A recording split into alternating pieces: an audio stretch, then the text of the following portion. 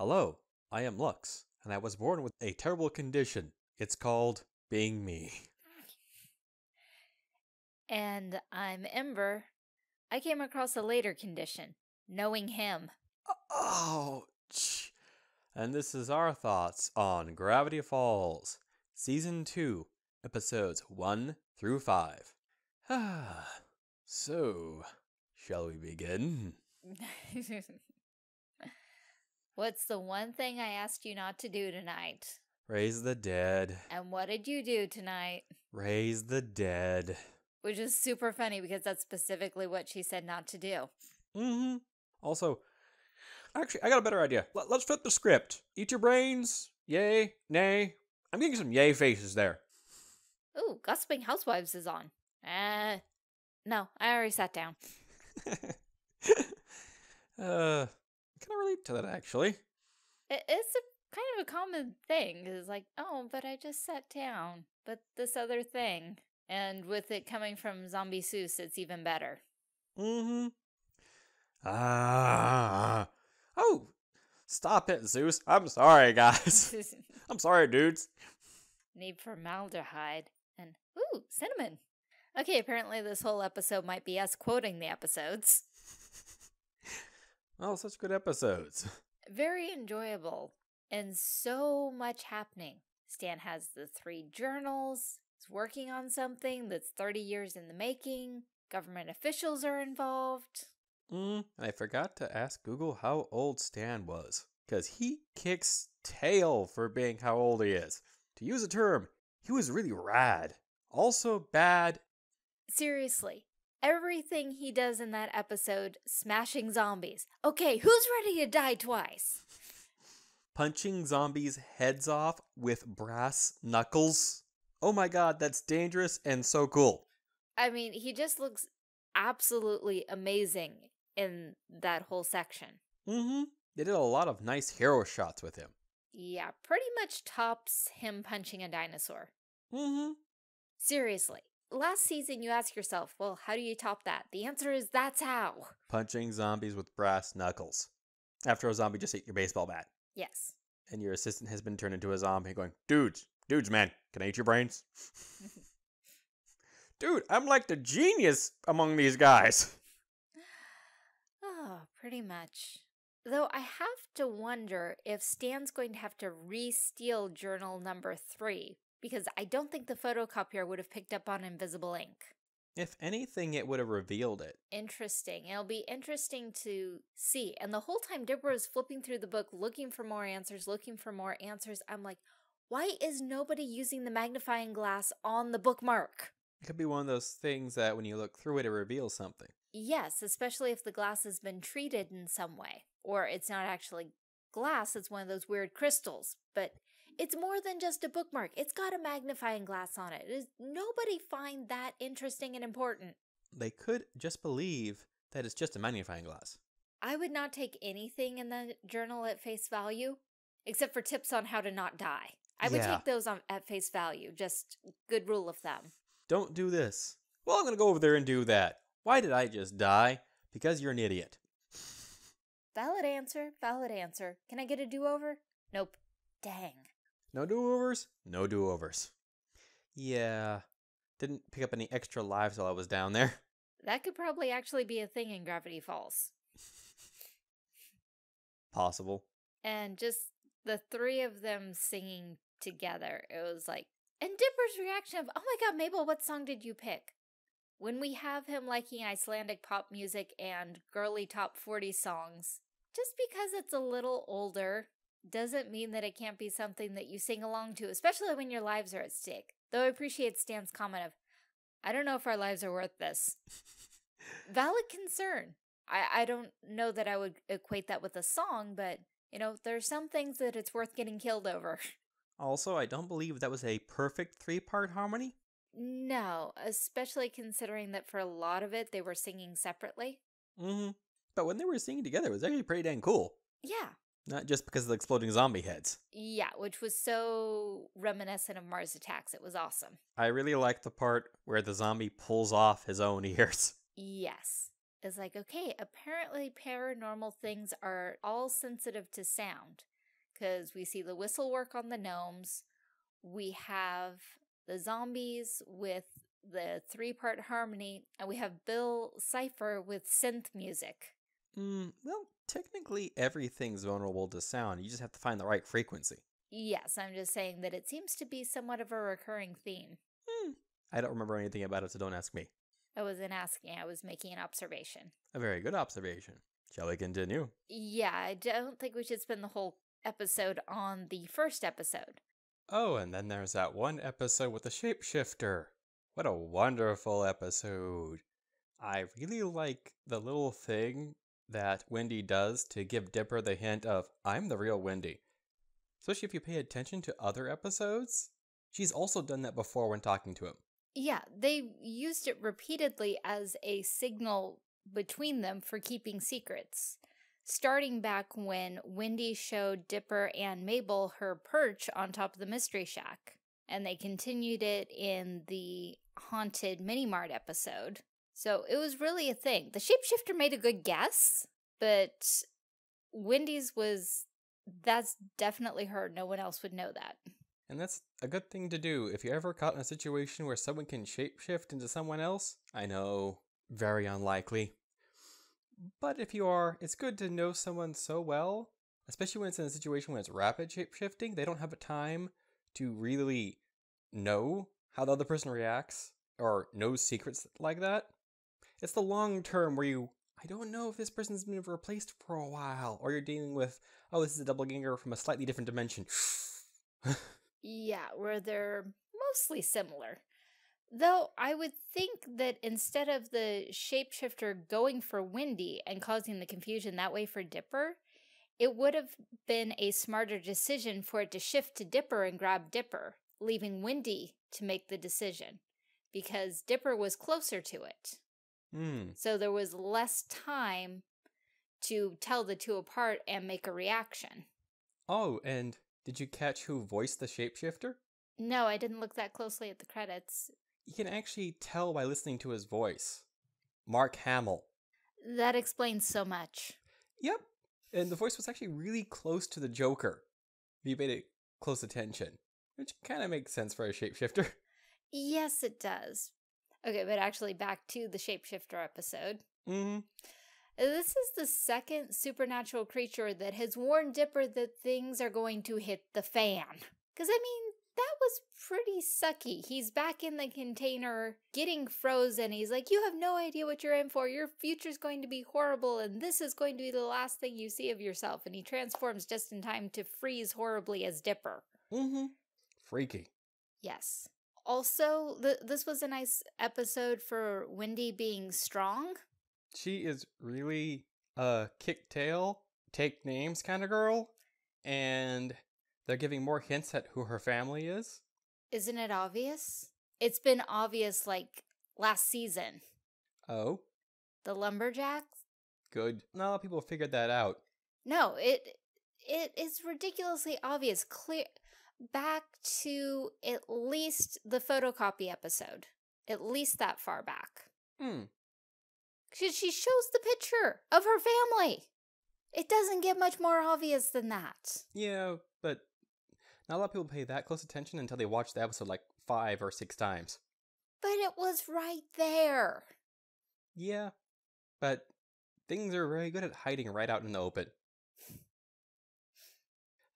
Anything else you want to talk about in this episode? Nice score. Seuss getting the laptop and, wearing the jacket. It's Seuss just being Seuss. I mean, Dipper and Wendy were like, how do we know they aren't the shapeshifter? And they're just acting like themselves. Oh, yeah, definitely not the shapeshifter. Also, the shapeshifter is very smart. It knew they were down there, made noise in the distance, cast shadows to make it look like he was fighting himself, and then approached them as a human. That thing was pretty freaking intelligent. The real question is, was the shapeshifter created? Or was it natural for Gravity Falls? Because of where it was. That looked more like a creation lab than a fully just studying lab. Yeah, and the freezing pods reminded me a little bit of the cloning tubes. for the Hmm. boy band. Not that it had the same liquid or anything, but just overall feel to it. Mm-hmm. So could really be either way, but I would lean more towards created based on the underground lab, safe room, etc. That tends to imply you're working on science experiments. Hmm. So even if it was originally a Gravity Falls creature, you probably changed it into something else. So, shall we move on to the next episode? Yeah, let's. Let's move on to mini golf. Oh my god, what a strange episode. When I first watched the episode, I was like, oh, okay. Little golf ball people in mini golf. I'm tempted to find a mini golf course and get arrested by going, are there anything in here? Sir, why are you taking that apart? I swear, there's little tiny men who have golf balls as head who live in these things. Sir, would you back away from the equipment? I am going to find out. Sir, back away. Later. Yes, officer. He is a little bit nuts, but he's safe. Don't worry, he doesn't hurt anyone. And here's the bail money. Yeah. Actually, correction, Ember would go, so how much is the bail money? I don't know. Is he worth it? Actually, my personal stance on that, and I've never been put to the test, and I hope I never will be, is that if you did something dumb enough to get arrested, you can stay there. So don't use your one phone call on me. Is it you, Margaret? The bail for Mr. McBain, please. And, how much for the cuffs? Well, at least everyone now knows our age. I think we've kind of given that away in a few episodes. Yeah, so apparently we had to go all Gulliver's Travels on the golf course. Also, character growth? The question is, will it stick? Be mouth closed on that one. Yes, because we haven't seen Pacifica again since to see if she's less of a snot. Things seem to stick with Dipper and Mabel, so... With the series as a whole, because they make a lot of references back to things that have happened in the past. Yes, but I mean, the character growth and learning experiences seem to stick. But yeah, the whole take on the Lilliputians and the feuding for basically a not really valid reason, and the mysteries of mini golf, because yes, there are times where it takes like 5 minutes for your ball to come out. I've never played. And I still can't fathom that. I've actually never played golf either. But my class did go on a golfing trip to our local golf course in our town. Yes, even though it's a small town, it had a golf course. It actually has a rather large golf course, surprisingly. Yes, small towns can have nice stuff. Yes, they can. Yeah, I can't believe that Lux hasn't played mini golf. I mean, I've gone mini golfing as an adult. It was a work thing, but hey. I haven't done much. I lived in a small town in the middle of nowhere, where I had a mountain as a backyard and a river as a front yard. And internet was dial-up forever until we got satellite. And then it was metered. Yep, 10 gigabytes a month. God, that's so painful. You can't do anything with 10 gigabytes a month nowadays. Watch a YouTube video. Thanks for watching. Yeah, especially if it's in HD, you can eat up a gig of that, no problem whatsoever. But back to mini golf. So, mini golf's kind of zany, so it makes sense that it's something Mabel would be good at. But I want to know, are these tiny little creatures at every mini golf course, or is this just a Gravity Falls thing? I'm going to say just a Gravity Falls thing. And one thing that bothered me in this episode was the minors segment. Okay, yes, there are times where your ball takes that long. And nice, the whole script flip, oh, what cute thing is going on here?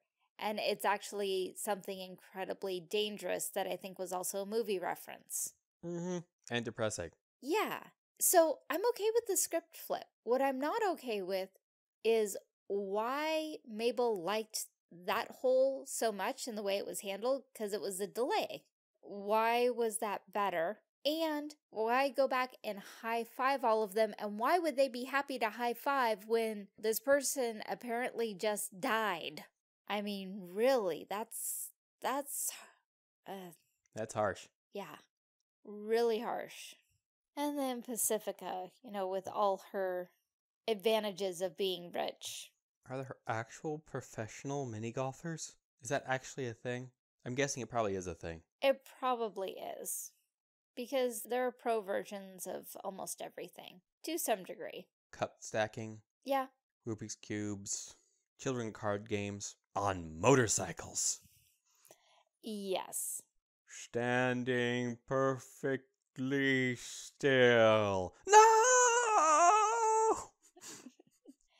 Yes. I love how she finally gets all of, I'm not going to say it right, I'm not even going to try, Lilliputians to band together by wanting to kill her. Also, how overboard the Dutch ones take it with, oh, well, what's better than beating Pacifica? How about killing Pacifica? Yeah, that's a big logic leap right there. Yes. Well, if you read the original Gulliver's Travels, the feud between the two nations basically had to do with what side of the soft-boiled egg they cracked open first. Yeah. Not to belittle your conflict or anything, but that's stupid. Yeah, it's kind of like the Butter Battle book. Because You've brought this up before. Yes, the entire fight in the Butter Battle book is because those other people butter their bread with the butter side down. Is this one of the books that's going to end up in Ember's reading room? Check our listings.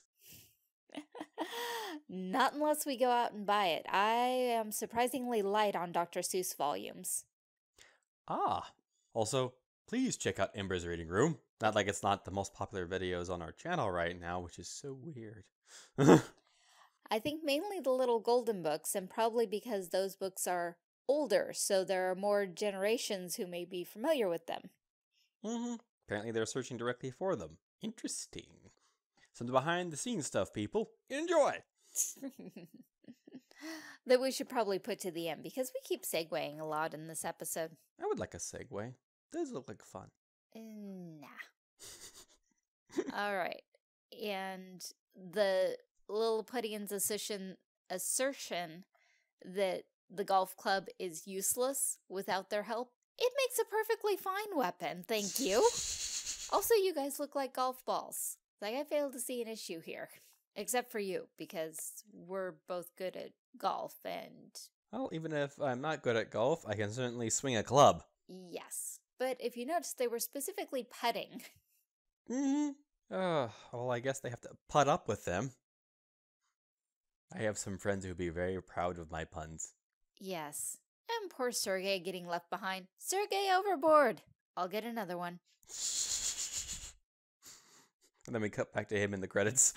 Watching the song and dance number that Dipper and Mabel didn't have to sit through, that it was probably the new and improved version, because if you notice, there were representatives from multiple holes in the production, but that looked painful. I would go ahead and try to make my escape instead of asking, can I go now? It was like, okay, show's over, I'm going to be heading to the exit, have a good night.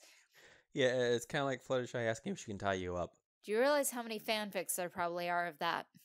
Oh, I know, I've read some. I mean, I did no such thing. Scoots his Kindle under the bed. What? I'm not eating tacos that you just randomly found in the back of the car. That seems incredibly unhealthy and dangerous. At the very least, it has lint on it. Oh yeah, especially in Stan's car. Yeah. Also, if you haven't noticed, I'm coloring in and making a cleaner copy of the Mabel drawing. I'm pretty sure they noticed by now, unless they're multitasking and only listening. So if you're only doing that, please take a look at the screen. Lux spends a lot of time working on these drawings. Yeah, especially coloring and inking. Okay, let's go on to the puppets. Woohoo! Puppets! Also, more Bill Cipher. Yes, it's Mabel's crush of the week. Who's change. I would actually be perfectly okay with the mermaid at this point. Yeah, by comparison, yeah, I'm almost okay with the gnomes over this. At least they aren't making out with their hands. Just squirrels. There was no making out. It was just a tub full of squirrels. But they jumped into his pants. Okay, moving on. And Mabel, really, that's your idea? You know, because he says, oh, you can't really be into puppets unless you're doing puppet shows. Your counter is, I've never made my own. I want to learn so badly. Can't you teach me? Notice me, senpai. Come on. Let's hope she doesn't turn into a yandere. I am so sorry, everyone. That is a horrible, horrible image. It is. I just can't believe that Dipper was that fed up and that tired that he was willing to let Bill talk him into a deal. Yeah, but the laptop was going to be permanently erasing itself. Yes, it was. I was waiting for that for forever. I'm like, how many attempts do you get before it locks? Also, why did you need to take the laptop to a library to do that? It made absolutely no sense. You don't want anyone to see what's on the laptop or be curious about the laptop, so wouldn't you plug it in the attic and play with it there? Because if you're trying to log on to it, you don't need to connect it to the internet. So since it looks like an old enough laptop that it wouldn't have Wi-Fi or Ethernet, well, it might have Ethernet, but I didn't see them plugging in an Ethernet cable. Right, so it seemed like the only purpose of them going to the library was so that Mabel could get her next crush. Story-wise, it doesn't make sense for them to have to take the laptop there. Unless they absolutely wanted to make sure that Stan didn't see it. Well, then just keep it in the attic. I don't think we've ever seen him up in their room. We've only seen him up in the room after everything in the episode was wrapped up. So, yeah, I still think that would have been the safer bet. But yeah, always get the specifics when making a deal. Because you really think Bill was going to give a hint for the password for one puppet? Also, Bill totally did not fulfill his side of the bargain. He didn't give Dipper the hint. Nope, he just destroyed the laptop. Yes, which was allowable under the terms of the deal. He just needed to give Dipper the hint. It would have been useless because the laptop was destroyed, but he would have fulfilled his part of the bargain. Well, maybe he did give Dipper the hint, but it wasn't clear to any of us. Entirely possible. And, you know, as soon as Bill told him that thing about needing a corporeal vehicle, I thought he was going to go around possessing people, and since there were puppets, I was figuring on a puppet possession at some point, but I didn't see him actually having to do the whole hand puppet thing as if he was still his regular human self. It was funnier that way, though. Oh, definitely funny. Just, again, not what I was expecting. Because, you know, usually to possess something is to fully inhabit it. So I was expecting that he would cram himself entirely into the sock puppet version of himself. We'd no longer see the ghost self, and the sock puppet version would just be floating around yelling at Mabel. And that play looked painful. I don't understand why anyone besides Gabe was interested. I would have liked to have seen it in its entirety. I also like the twist on the, well, everyone will believe this is just part of the play. And everyone going, boo, this is horrible, and Gabe going, we are so done. And I love how Mabel goes, I think I just dodged a bullet on that one. Yeah, no kidding. Also, Mabel, biscotti is not a car. Just to make sure it's some type of dried bread, right? Or toasted bread. Yes, bread or cake, often covered with nuts or chocolate that you commonly dip in coffee. I vaguely remember something. Does biscotti basically translate to second day bread or something? Probably. My Italian's a little rusty. Hi-oh, wasabi. Hello, mustard? My Japanese is a little rusty. Name that movie in the comments below. Please do, because I actually can't. I give you a hint. Me and my brother can have a conversation with it. Oh, third movie. That's why I didn't click. I only watched the first two Into the Ground.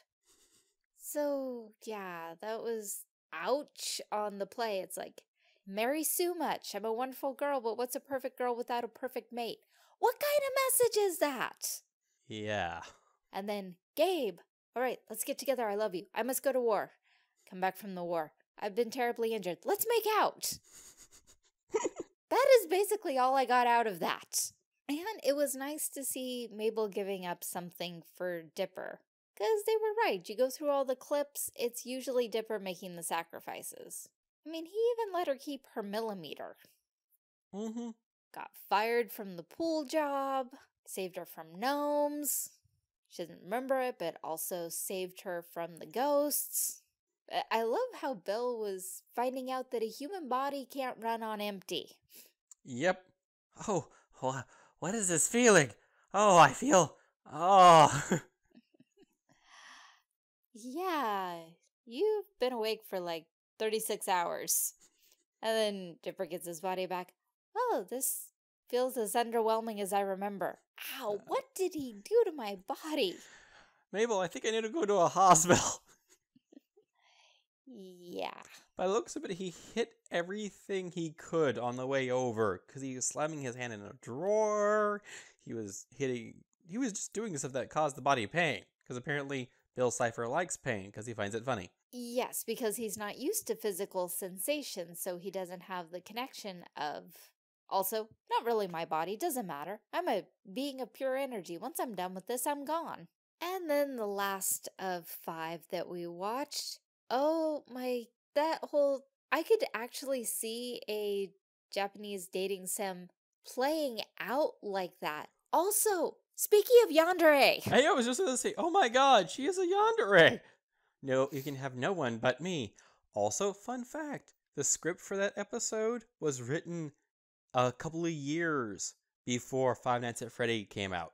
Yes, back before animatronics coming to life and attacking you wasn't the huge franchise that it is now. Yep, plushies, movies. And I recently heard speaking that the movie may actually be on hold for an indefinite period of time. Yeah, well, we still have the first 4 games, plus FNAF World, plus Sister Location, plus the book. Mm-hmm. But back to the wonderful episode of Zeus tating a video game. Yes. It's like, yeah. Why would the game be returned with destroy at all costs? You couldn't bring yourself to do it? Or they couldn't figure out a way to destroy it.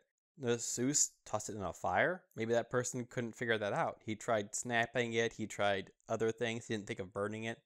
Yeah. Also, we don't know how yandere she got on everyone else. Because obviously Tiffany gets a little obsessed because, as she said, the programmers designed her to be interested in everything that the person playing the game says. Also, they very clearly indicated that she murdered the programmers. I think they also did a little Portal referencing the game's Portal, because the way the engineers looked a lot like the animated avatars they used for demonstration videos and stuff like that for the Portal series. Oh, could be. And it was just very interesting, the progression of the storyline. Both Tiffany's attachment to Zeus and Zeus's attachment to Tiffany. Because, he played the game wrong and he got try again. He's like, oh, there's do-overs. I can keep doing this until I get it right. Oh, this is fun. This is easy. This is not intimidating. As can be part of the draw of dating sims, is you get all this interaction without actually having to deal with the complications of real humans.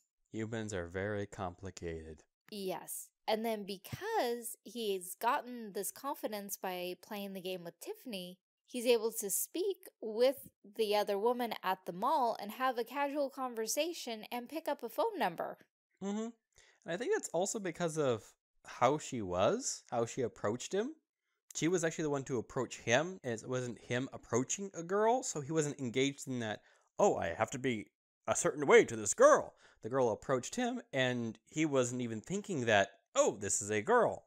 He was just thinking, oh, this is a nice person who's talking to me. Oh, we're interested in the same things. Oh, cool. Yes, which is how things should go. Gender doesn't really fall into it.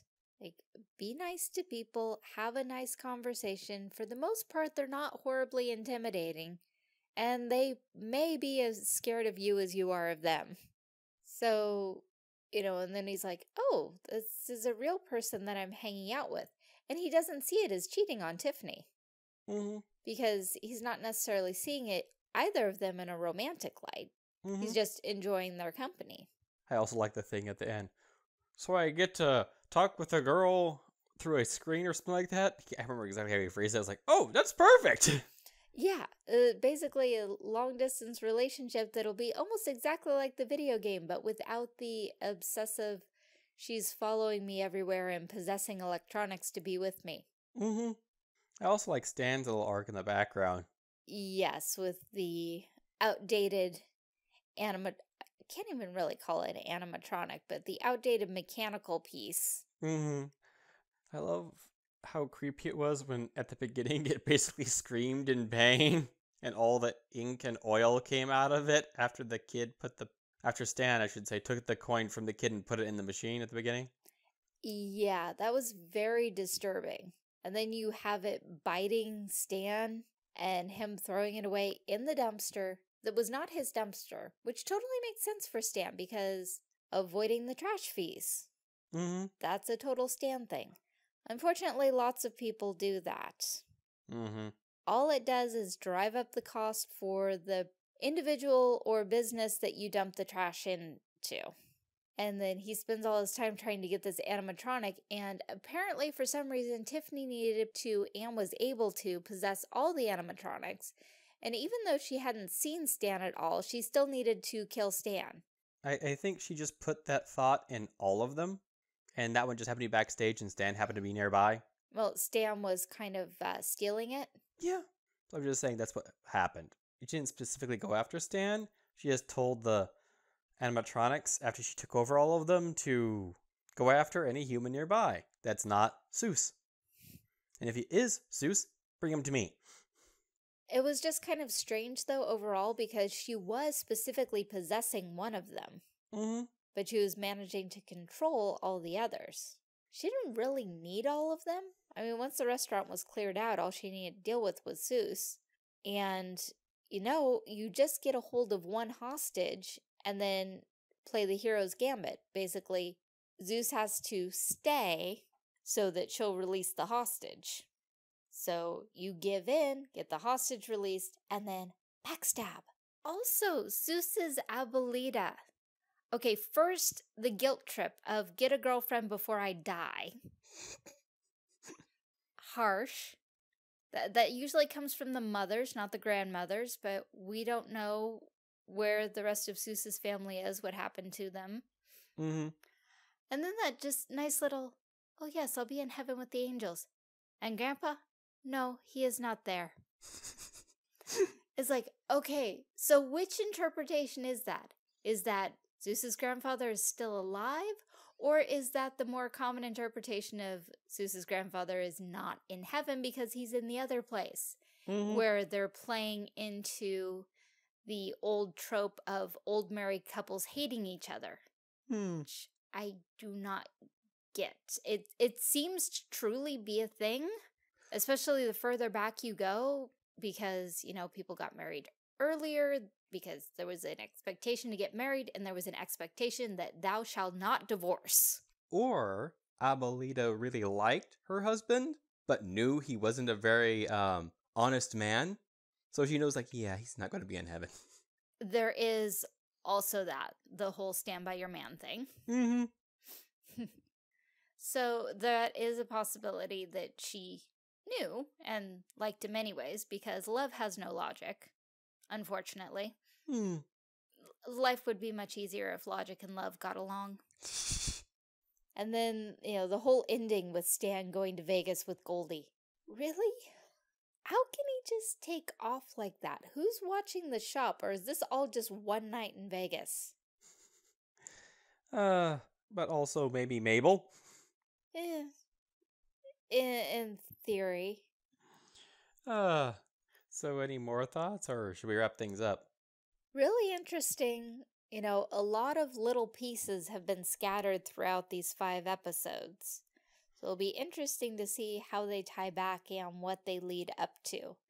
Though now that we have completed Season 1, I do know the portion I was spoiled on did come from Season 2, and most likely the finale. We'll have to see. Well, I can't wait to see more with Ember and watch her reactions to it because things are about to get really interesting in the next 5 episodes. Does anyone else find it creepy that he keeps watching me? Okay, I do it out of the corner of my eye since I'm also watching the very good program. And this has been our thoughts on Gravity Falls, Season 2, Episodes 1 through 5. Thank you for watching. If you've enjoyed this, please consider subscribing if you haven't already. Leave a comment, share with friends, and check out other videos. If you'd like to see more of Lux's art, you can check it out on DeviantArt and Tumblr. Able to support us financially and willing to do so? Check out links for Ko-fi and Patreon.